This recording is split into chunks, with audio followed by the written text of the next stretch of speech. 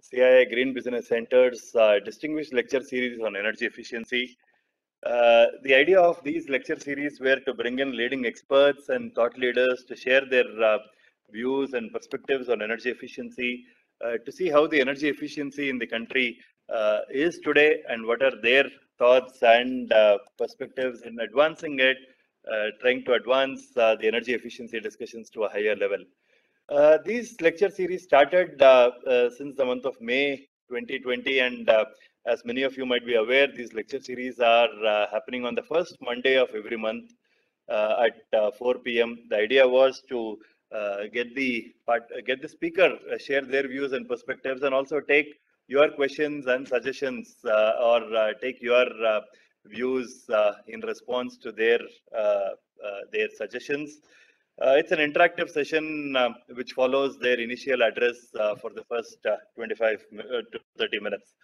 These sessions have been planned online for a wider reach. So we had an illustrious set of speakers join us in the past several lecture series. We had participants from the International Energy Agency, from some of the leading technology suppliers, from some of the leading consultants, some of the policy makers, organizations which have been making significant inroads on energy efficiency, both from manufacturers, academics, and from various other stakeholders. And in this series, we are very glad to have in the 23rd lecture series, Mr. Milind Chittawar. Mr. Milind Chittawar is the Chief Executive Officer of CTech Solutions. Mr. Milind is a very popular personality in the energy efficiency space. Many of you might have interacted with him during many other engagements and forums. Mr. Milind brings in both the shop floor perspective through his deep engagement with the industry at the shop floor, looking at energy efficiency interventions, as well as a much bigger picture perspective in terms of advancing the energy efficiency in the country through the ESCO route, looking at financing opportunities, looking at various policy interventions that are required in terms of advancing energy efficiency in the country.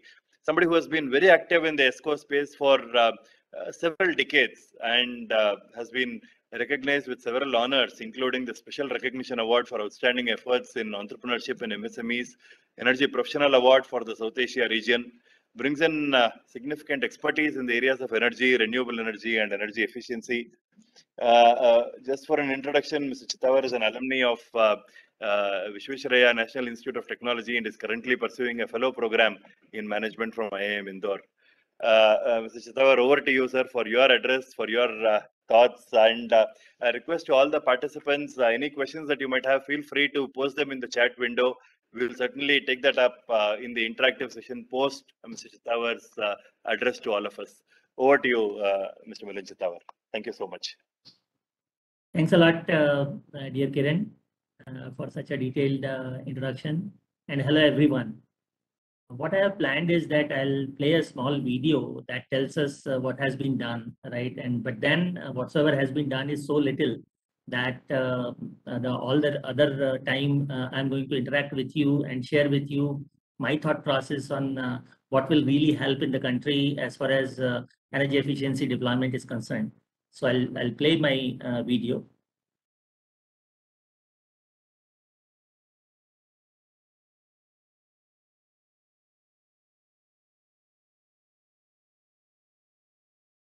Global energy crisis have basically two issues. One is heavy consumption of fossil fuel, and second is the global warming. The second is happening because of the first. And we need to address this very, very sophisticatedly, very, very precisely, so that we can work out a sustainable way of living. Costs in all businesses are escalating, as you may know, and particularly the cost of energy. And each business has always, endeavored to see how margins can be enhanced. And one way of doing that, particularly, is by reducing your costs. In our business of hotels, there are multiple costs, but energy is one very, very basic and very, very high cost. In our energy audit in Taj Delhi, we found out that the laundry, the boiler, and the chiller consume the highest amount of energy. So in air conditioning system, we carried out multiple projects to reduce its energy consumption by improving its performance. Then coming to hot water generation system, we did the fuel substitution project by changing the source of hot water generation.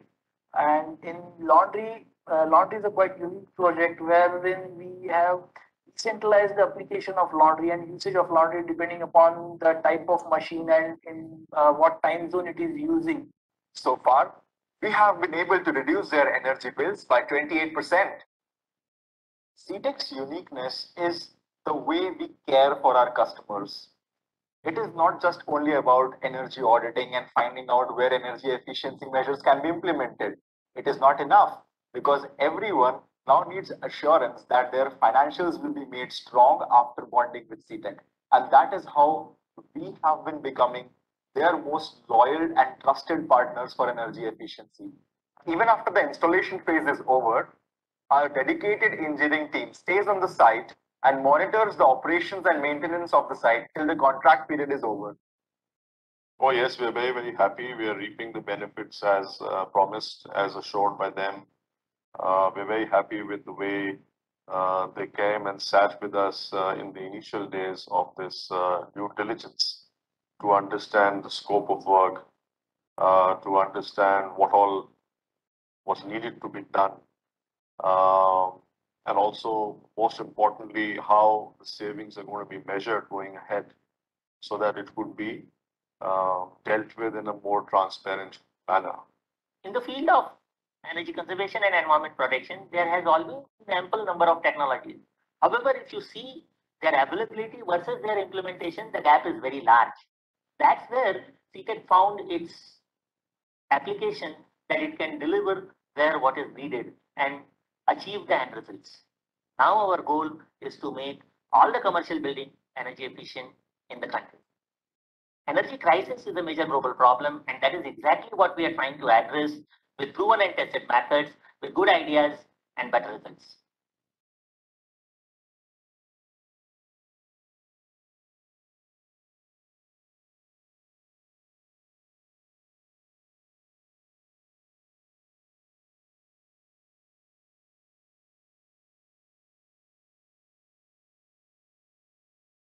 Yeah, so back to the direct interaction. Am I audible? Yes, sir, you are. Yeah.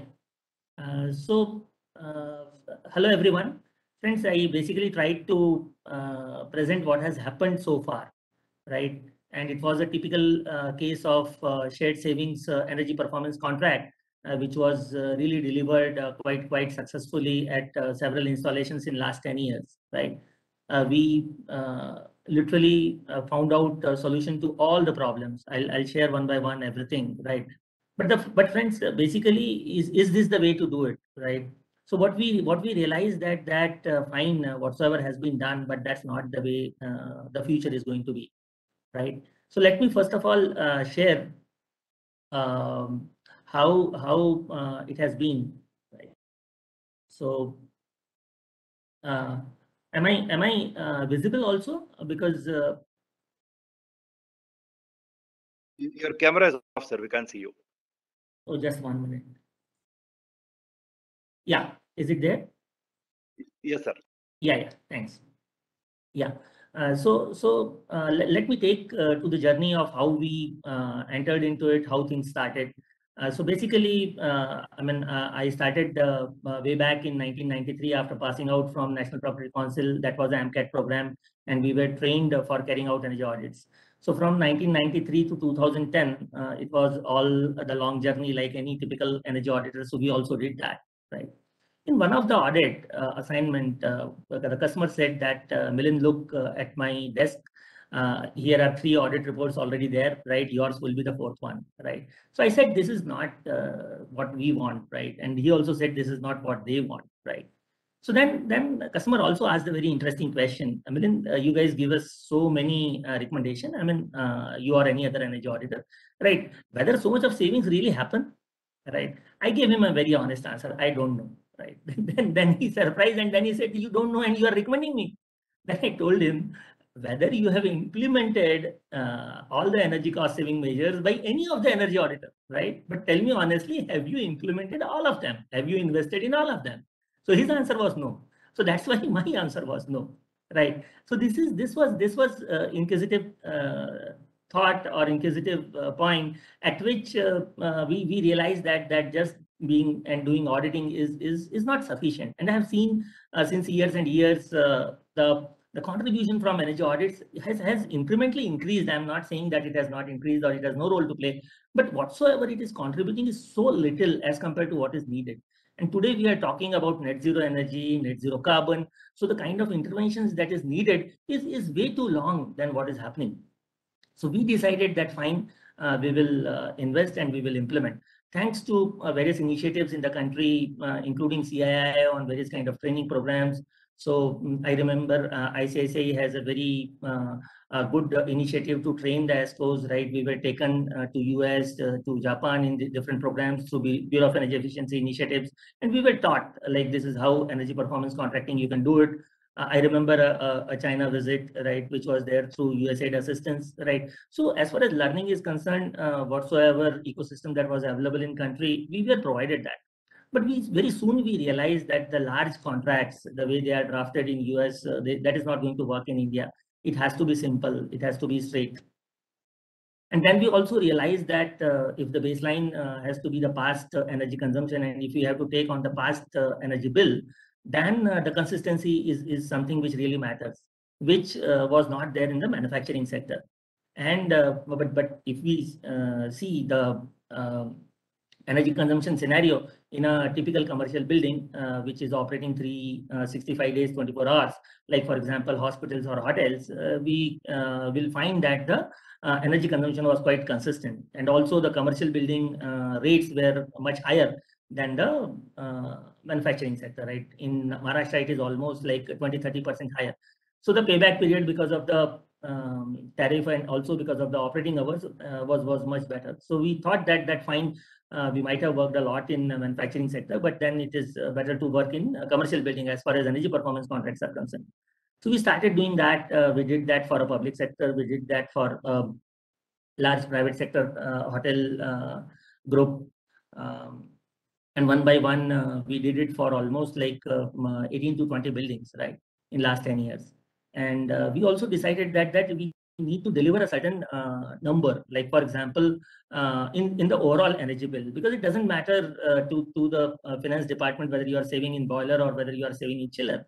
To the technical team, it may matter, but to the finance guys, it doesn't matter. They are going to see the overall monthly energy bill amount, right? Whether that is getting reduced or not, right? So we said that we decided that at least let us work out for 20%, right? Now, where from this 20% comes up, I have no clue, but we all were convinced, and we talked with the customer also. Let's attempt 20%, right? And let's attempt a payback period of somewhere around 1.5 year to 2.5 year, right? In this range, let us work it out and let us form a energy performance contract in the period of 3 to 5 years, so that the interest cost can be accommodated and so that a reasonable share of reduction in energy cost can come to the end user also with positive cash flow. So that's how things were planned and things were implemented, right? Now, with this much of work we implemented, right? And I have been really lucky to get really great mentors, right? I remember Mr. Mathur, Dr. Mathur, when he visited us in 2008, and I told him that this is my desire to do energy performance contracting. He said, Milind, you guys are great auditors, right? But that is only 33% of the skills that you have, right? The remaining, then I asked, what are the remaining 66%? So then he said, project management skills would be needed and including finance, right? Project management, including finance, right? He said that don't go for finance skills separately, but for project management, what is the financing skills? And the third one needed is the legal skill. I was very surprised at that point of time in 2008, right? But today, I mean, Dr. Mathur really visionary, right?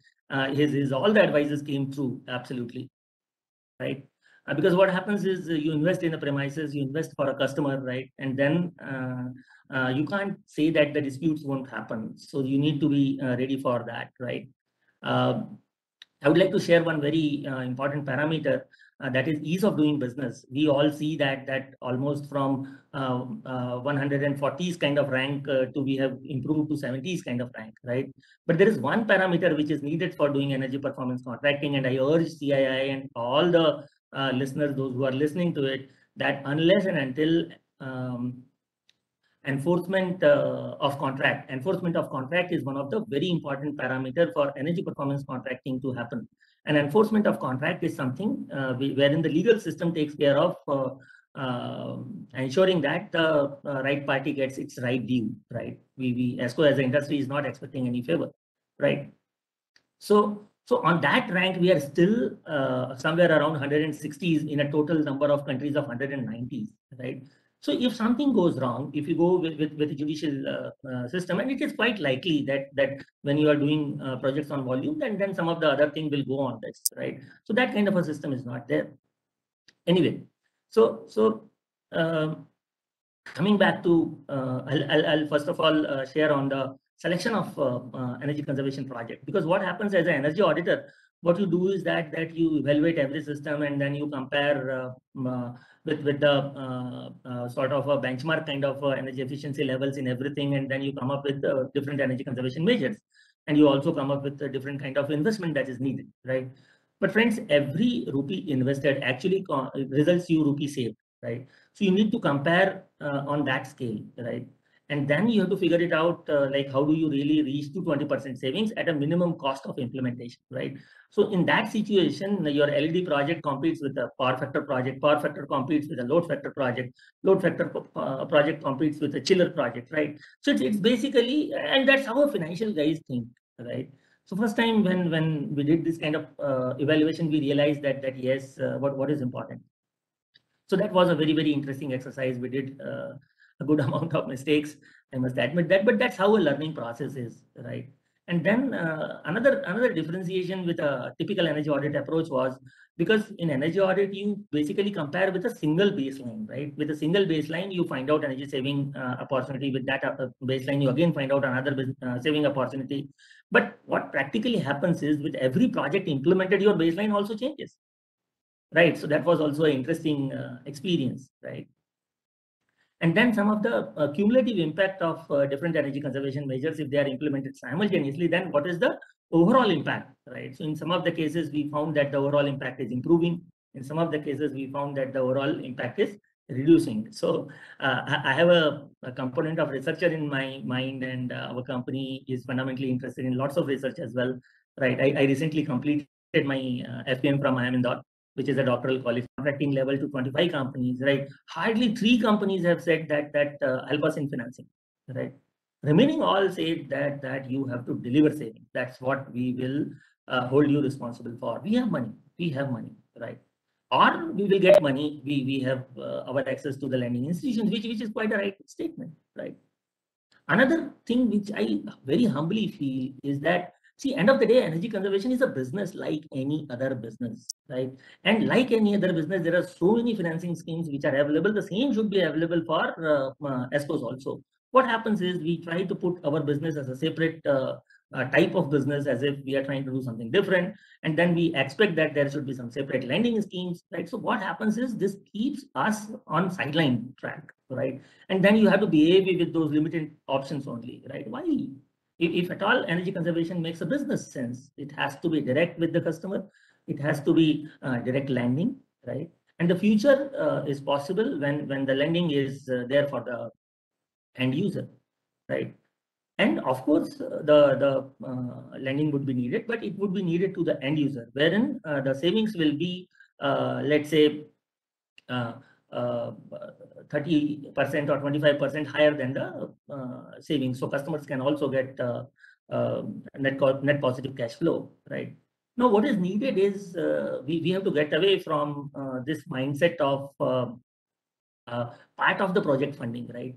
For example, all of us keep receiving several calls that you are entitled for a 5 lakh loan, or your company is entitled for 1 crore loan. Like this, we keep hitting it, right? Then I ask them that what is the collateral requirement? They say nothing.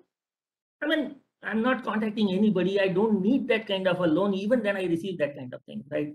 But when we look for energy conservation projects implementation as a financing option, right, for ESCOs, all those conventional ways of banking comes up. Why? Why? I mean, the credibility of any ESCO or credibility of any company is far, far better than all these callers and to all those whom these calls have been made, right? Find the number which can be financed to a particular balance sheet size can be limited, right? So that is the kind of openness that is needed, right? Now what happens is uh, uh, the banking option, the financing option, right? If it is partial, right? Certainly that is not budgeted, right? Because industry is not aware of that kind of a saving potential exists in them, right? It's not that they don't have ability to invest, right? So what happens is things go on the backseat or things slow down, right? So what is needed is 100% project finance without collateral, and bankers do have. I mean, every company has got great bankers with them, or every great bank has got great companies with them, right? Whom they will be willing to finance, right? There are many positive cash rich companies who are not willing to take the finance, right? But whereas bankers will give them finance even at a rate of 5, 6, 7, or 8%, right? So the way that is needed is the bankers need to come up with and sustainability is going to be such a big thing, right? Which includes energy efficiency, right? And without energy efficiency, sustainability drive cannot be achieved, right? So sustainability will require so much of change to happen on the shop floor, right? And for that, financing is needed, right? So those banks who will lead this kind of financing option and take it to your customers, right, with whom you are comfortable in lending, right? And take and open up that kind of a thing to ESCOs, like what is happening in Middle East, right? That there is a central agency, right, which is building the opportunity, right, who is also financing and then expecting a guaranteed savings from ESCOs, and that's how things can be scaled up. So this kind of a thought process is very clear in our mind, right? And I'm a firm believer whether the ecosystem supports or not, right? We have pursued earlier also, we have pursued, nothing was available from the ecosystem as far as the financing options are concerned, and we will pursue it this way, right? And if it makes a business sense, right, it will be successful, right? And if it does not make a business sense, then we will understand where are we going wrong, and we will correct them. We will correct them. So this is what I have to say in general, right? And just to put something on monitoring and verification side of it, and how do you really manage Corona kind of a situation, friends? There is absolutely no way that in your contract, right? Even if you write it down, this is there, that is there. But if a facility is closed down, your customer will automatically ask you that when the facility was closed, where is the energy saving? Where is the energy consumption, right? And then where is the energy saving? So the point is the outcome in form of really saved energy is what is the worry for the investor. Investor, I'm saying the end user, right? And if you as an ESCO or as a energy saving agency, right, whatever you may call it as, right, if you can deliver that, I think the job is done, right? So that's what I thought that I will share from my side, and let's put more time for the question answers, right? So that we can try to address those things. Sure. Thank you, Mr. Chittawar. I think what you spoke reflects the kind of deep engagement that you have been having with the industry, your own personal experiences, and also to see how your journey has been over the last several years as an ESCO. And talking about both the benefits and the opportunities and challenges that come out from a market like this. There are quite a few questions, Mr. Chittawar. I can go one by one and maybe request your views and intervention on them. I think the first question was more from your journey, Mr. Chittawar, asking about how is the industry's response or industries or buildings' response to ESCO projects today, and what is the change or transformation that you are seeing over the last few years? And within them, are the responses better in large industries or with SMEs? Very interesting question, but it's a very large question. So let me take one by one, right? See, as compared to the earlier days, the response in the industry, whether it is manufacturing or whether it is commercial or whether it is other sector, right, the response has certainly increased, right? But at the same time, I mean, response just for doing energy audit, right? Either there is too much of competition in that, or the customers, right, are not interested, because the real reason is that for how many times they will really do that, right? But for example, if you say that look, this is a technology, right, and I have brought it for a demonstration purpose, right, and I will demonstrate you on your shop floor. We will measure the consumption before and we will measure the consumption after, right? And it is a completely transparent in front of everyone, right? You see what happens, right? So no report, right? No technology discussions, no calculations, right? At the back of your mind, you know that what you're doing, right? It's not that you're not doing that, right? And you implement that, and then when you demonstrate that, then and then when customer sees the result, right, that really opens up everywhere. Particularly, I have seen this kind of thought process in MSME. In corporate culture, there is a quite a homework which is done, and there is a annual agenda that this kind of projects will be taken up, or that kind of a thing is budgeted. So things happen a bit systematically. But in MSME, right, things happen very abruptly, right? Because there is a single person who is willing to take the decisions, right? And the opportunities are much higher at MSME level, right? And but the point is, you have to be careful, and then you have to be, I mean, you don't get scale, right, by serving one MSME, right? So your model should be like, can you serve the cluster, right? That kind of approach, or can you serve the multiple options if you're doing one kind of project, right? And this kind of approach, right, works pretty well, right? Honestly speaking, energy auditor's job is like a white collar job, right? But we have completely turned out and converted to a blue collar job, because that is what is working these days. Thank you. And any feedback on the reception from the building, sir? Is that sector also open for such interventions now? See, it's opening up, but frankly speaking,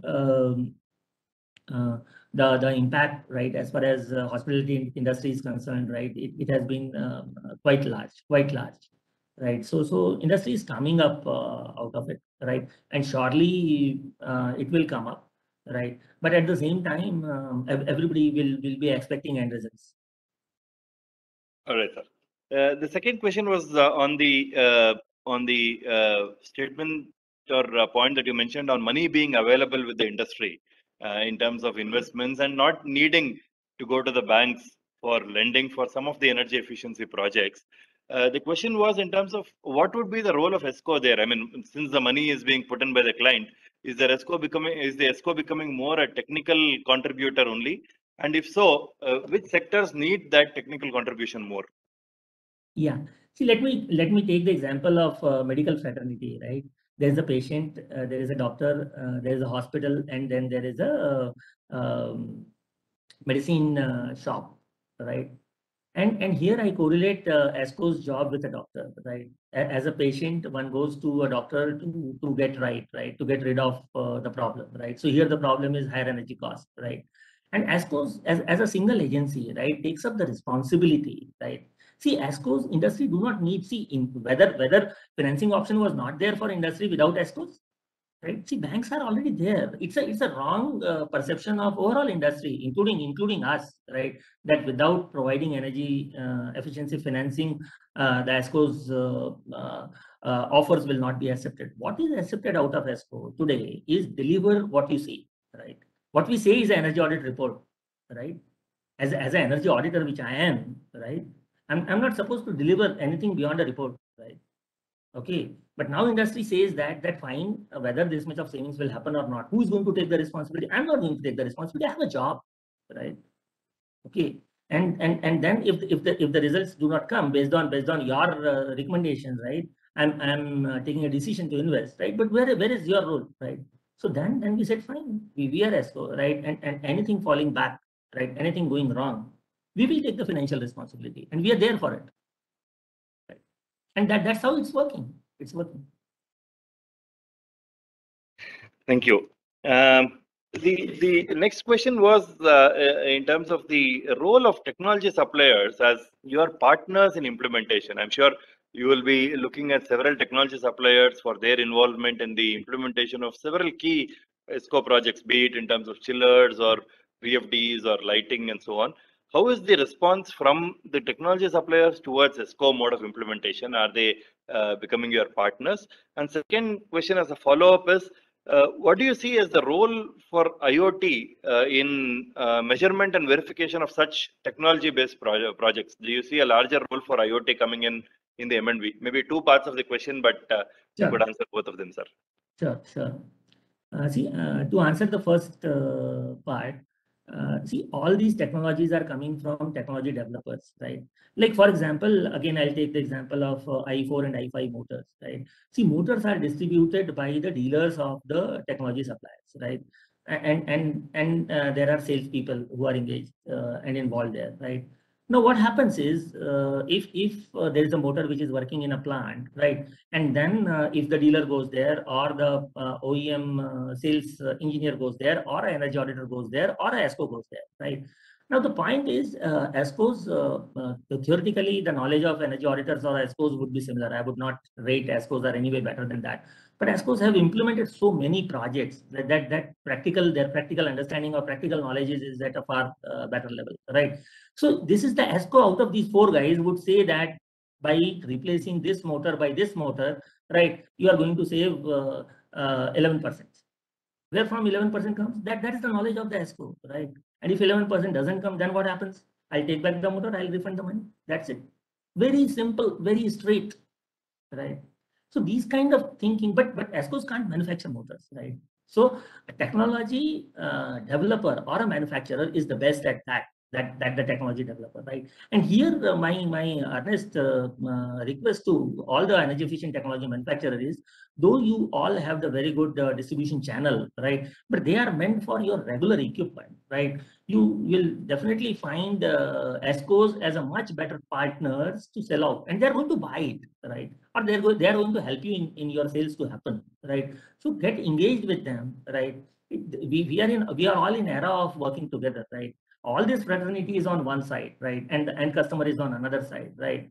And that is the only way results can be delivered. So as far as technology suppliers are concerned, we work very, very closely with technology suppliers, right? In fact, we first reach out to technology suppliers first and then to the customers. So it is to that extent we work with them, right? And the second question, sorry, I missed that. The role of IoT in M&Vs of technology, sir. Yeah, see, the point is M&V, the moment we say M&V, right? So if you are saying the option C, right, based on IPMVP methodology, wherein month on month you are comparing with the past year's month on month, right? There, these kind of things are useful, right? Or these kind of IoT technologies are very useful in terms of control. Like, for example, you are having air conditioning in your lobby, and you see that that there is nobody who is sitting out there, or the occupancy in the lobby is less, right? You can't reduce the air conditioning supply sitting out in the chiller room, right? Your IoT has to function there, right? Which will have a visual feedback, and based on that, it will reduce the RPM of the AHU fan, right? So that kind of work can be done by IoT only, right? So answer to your question in terms of buildings, yes, very much possible, right? And particularly in case of buildings wherein the customer is not coming for paying into the building, because if customer is paying into the building, customer would like all the controls to be with him, right? But let's say shopping malls, offices, right, wherein there is a large building and there are large energy bills, IoT can do really wonders. But as far as manufacturing facility is concerned, I have seen IoT doing good in form of industry 4.0, but the benefits are far better in other aspects like productivity, like information gathering, like controls, like automations than energy efficiency. As a follow-up, because IoT is not improving fundamental efficiency of the equipment, right? It is only improving control. So it has a role to play, but it has a role to play at a certain level and certain location. Thank you. And in follow up on your point on the technology and the benefits it can bring in, sir, will the role of ESCO be more towards also looking at what are the factors for normalizing? For example, the variabilities in production, the variabilities in seasons in case of certain building engagements. Manufacturing industries, there is a huge variation in production and therefore the energy consumption. How do you bring this normalization into account to prove the benefits? See, for this we use statistics, right? The whole community uses statistics, wherein you will normalize for the baseline occupation or baseline occupancy or baseline kind of production. But what happens is this is basically an estimation, right? This is not the calculation. So there is a fundamental limitation, right? And exactly if we come up or if we plan the M&V to have all these kind of things, right? The accuracy improves, but these are the points of generating differences, right?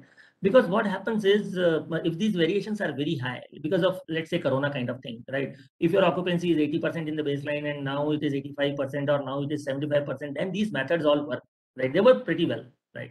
But if it is a kind of a Corona kind of a situation wherein everything goes down to the level of 20-30% or nil, right? Then these methods do not work at all, right? So despite having the qualification of CMVP or whatsoever is available in this world, we are of the opinion is that keep things simple. Keep things simple, right? And demonstrate the savings on the shop floor during commissioning, right? And and see, customer wants savings, right? The fundamental issue is if customer sees that yes, when these guys are offering savings, they are implementing it, and you can begin with a very small project, right? Not that the whole holistic approach of 20% what we ourselves did it, right? Our approach is completely changed now, right? Whether as a demonstration or whether as a trial order or whether as a full-fledged order, right? Our job is to take care of that small area, right? Just do that, and your speed of implementation is phenomenal, right? So and we are in the world of 2020. Let me explain, right? It's not the era of test match, right? I'm not saying that 2020 you just touch and go, right? And you build on that, right? So that's what we feel that is a good for us, and we have taken that decision. So our approach earlier and our approach now is 100% change. We are continuing with our past business model also, right? For some of our very specific customers, right? But that's not the way we can work with all. Thank you. Just a couple of questions on the market size and the opportunities, sir. Several reports project the ESCO market to be a very, very huge number in India. I mean, Bureau of Energy Efficiency's Unnati report or many other reports peg the energy efficiency market at a very huge number. I mean, 100 billion, 150 billion, and many much more over the next 5 to 10 years. Unfortunately, a few things are happening. One, when we look at China as a market for ESCO, it has suddenly picked up substantially well for various reasons, and the modes of implementation have also been different. The way the arbitration is happening has been different. Variety of factors that facilitate such a quick uptake. Number two, do we have such large number of players in the country to cater to this kind of a huge market in India? And third, what in your opinion needs to be done, sir, in terms of accelerating both the energy efficiency space as well as the ESCO space, the kind of investments that where the potential exists? Actually, very frankly speaking, I mean, why did we did shared savings energy business for 10 years, right? The answer is we were taught to do that, right? This is how the energy performance contracting has to be done, right? Whole world you move out, you find out what is to be done. So you learn this is how you have to do it, right? And this is how everybody believes that you have to do it, right? I believe that there has been too much of teaching, there has been too much of history, right? See, business is all about relationship between a buyer and a seller. That's it, right? How do we buy things, right? Okay, Amazon and Flipkart and all these new startups have changed everything, right? So my answer to the first point is that the cost of energy, right, if you take in total life cycle costing, right, is very high. Like for example, investment made in this i4 and i5 motors, right, is going to give returns more by 4 to 6 times, right? So how does a financial things, right? If I have to go right to a MSME unit, and if I have to say and convince him on i4 and i5 motor, the moment I say i4 or i5, he doesn't understand that. The moment I say give him energy saving calculation, he doesn't understand it. The way I open up a motor, right, and defines him that look, the copper has gone up, look, the efficiency has gone up because of ABCD reasons, he doesn't understand, right? So the fault is with him or me, right? The fault is with me, right? I'm not using the right language, right? The point is, jo dikhta hai wo bikhta hai, right? I mean, there is a saying in Hindi, right? So what you do is that you simply measure the power consumption in his motor, right? And you say that let's put this motor, right? And let's see the power consumption. This is the power consumption. So this is the saving. Now you ask him to do all the calculation, he will do much faster than you, right? And then he will say, this much is the saving. How much is the cost? This much is the cost. Okay. So I'm going to get paid back in 1.5 years, right? Okay. And then after that, जो पैसा बच रहा है वो मेरा है. बोले, हाँ आपका ही है. So the point is, we guys have too much of history, right? And whereas we need to make this business like any other business, right? And the benefit that you're offering is pretty clear. It is the reduction in energy cost. That is what you're selling, not this technology or that technology. So coming to the third part, the potential is pretty high, right? For example, if you are going to save your money, right, by doing X, Y, Z thing, you will do that. I will do that, right? So same way the response is there, but you will have to deliver that. You'll have to deliver that. That is so the level of competence that is needed to implement any technology. Believe me, despite having worked for so many years, right? So many times we feel that it is getting limited on that front, right?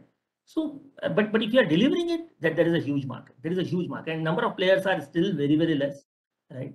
And even for that sake, right? When I say that we have been Bureau of Energy Efficiency accredited ESCO, customer doesn't understand what does it mean, right? Whereas we have been putting, our whole industry has been putting all the efforts on getting these kind of qualifications. Believe me, I mean everybody has sweated a lot to get these kind of qualifications, but the market does not understand it.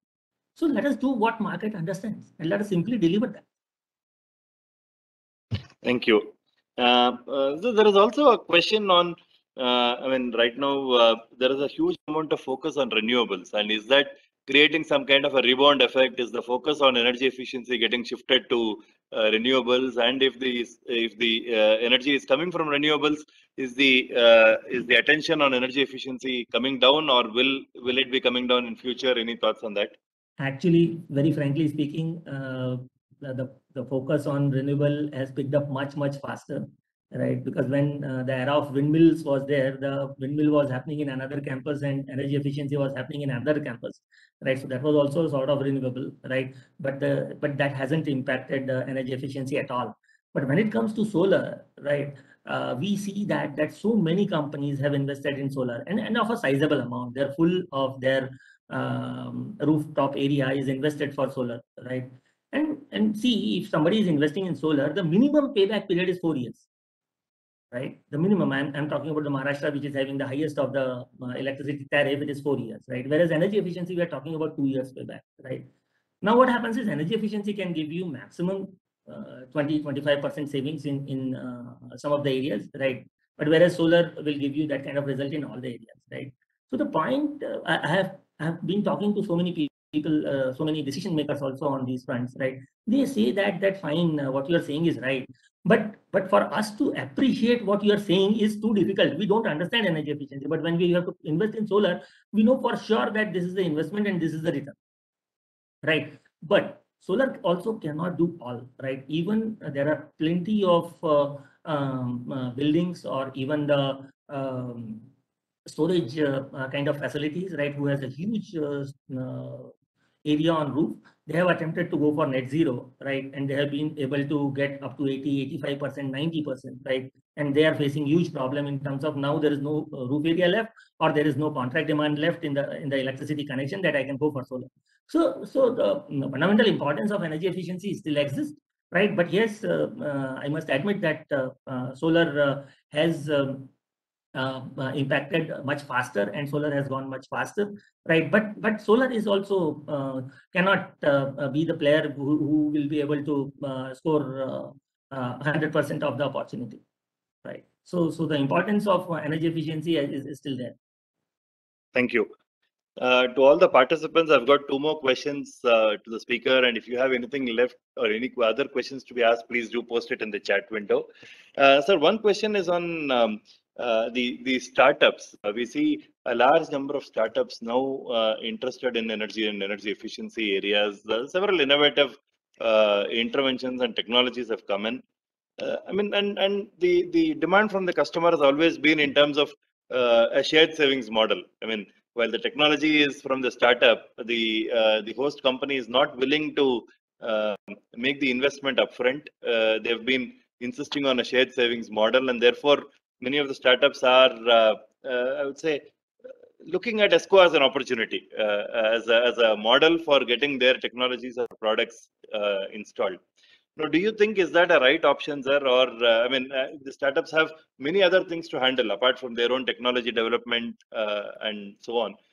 What is your opinion, or what is your advice for startups who are trying to enter industry through a shared savings model? See, fundamentally, these are IoT-based models, right? Which are coming up from the startups, right? Luckily, the capital cost is not too high. I'm not saying the development cost. The development cost is quite large, but once you have developed it, then whatsoever you are deploying it, right, at a particular facility, that is much lesser, right? So there is a way. These kind of products or these kind of startups can afford a shared savings model, right? Because but to them also, my advice would be that don't go for quantification of savings, right? You install that, right, and then you demonstrate the savings, right, in a limited area, and you say that so much of savings are there, and do you agree that so much of savings are there, right? So what happens is, for example, if you offer a good dish in your restaurant, right, and customer has tested it, customer will come again and again for sure, right? So now what happens is, the customer has seen that, and customer will go for buying it, right, because you have demonstrated it in his premises, right? Now you say that this much is the saving, right? So this much is my rental, right? So now what happens is you are completely off from the month-on-month saving calculation basis, right? Because Corona kind of things happen. There is no way, doesn't matter what not, you get a Nobel awardee model to quantify the savings, it's not going to work out. Let me tell very frankly, right? So make business models simpler, right? And because customer has seen that, customer will agree that yes, this much is the saving, right? In fact, I would name it. ESL was the first one to talk about deemed savings terminology, right? And it is really phenomenal, right? Because at the end of the day, how many things ESCOs will do? This also, that also, that also, that also. It's not possible for them to do it, right? And if your product is good, if your technology is good, if it is delivering end results at the customer's end, why will customer not buy it from you? Customer will buy.